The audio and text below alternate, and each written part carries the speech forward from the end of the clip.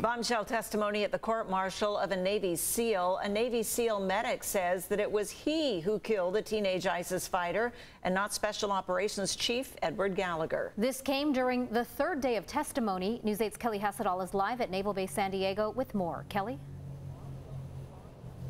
Marcella and Barbara Lee, there was a gasp in the courtroom and prosecutors appeared to be just stunned. Medic Corey Scott says he killed that detainee, not Chief Gallagher. The best defense for Chief Gallagher is the truth. Today, the truth started to come out.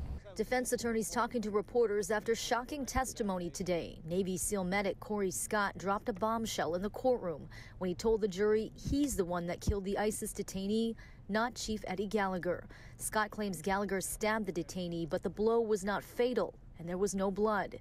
He testified he asphyxiated the detainee by placing his thumb over his breathing tube and that he killed him after Gallagher had left the scene.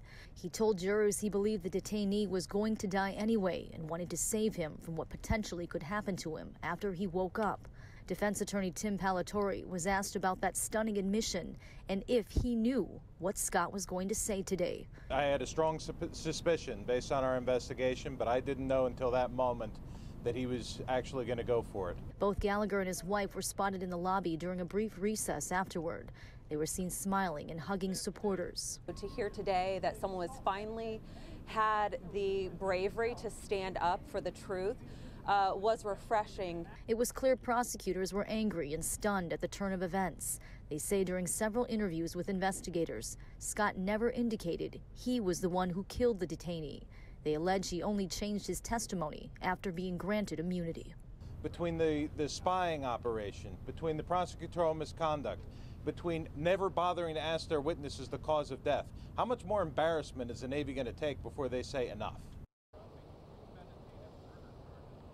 So again, keep in mind that Scott does have immunity. Prosecutors allege that Scott is lying to protect Gallagher, who faces life in prison if convicted. This trial resumes tomorrow afternoon. Back to you. All right, Kelly, thanks.